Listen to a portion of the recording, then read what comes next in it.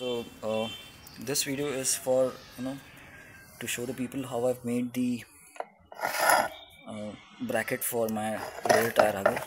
So I was doing the chain setting DIY, so I removed the tire hugger now, so that is where I'm able to make this video for showing you the mount. So basically we used a L bracket. If you see, this is an L shape. Okay, so this L bracket was used.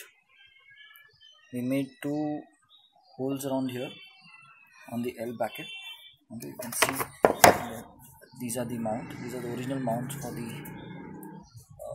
the tire hugger, and this is the bracket that comes with the tire hugger, and this is the one that has been made by me. So I had to match the holes, these holes from the original tire hugger bracket to my bracket that I've made, the L-shaped bracket. And to hold this L bracket on the rear axle over here, okay, we added a parallel thick plate, okay, and welded that out here.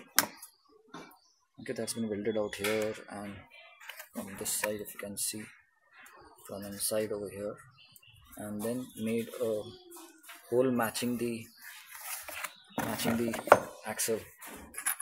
I've then used a bigger washer that I purchased from the market, okay, and I've used a custom bolt. Again, this belongs to one of the other pulsars.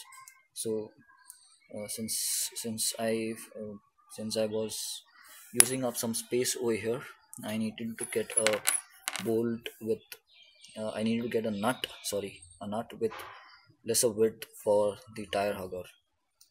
So this now goes in up here. Okay, this now goes in up here like this. The washer would come in and the bolt, and you tighten it out. So this is a 22 number bolt. Okay, so once you tighten it out, this is how the tire hugger setup would look on the bike.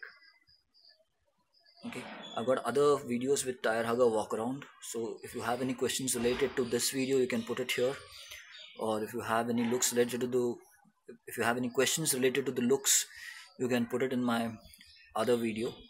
I'll leave a link to the other video in this description also.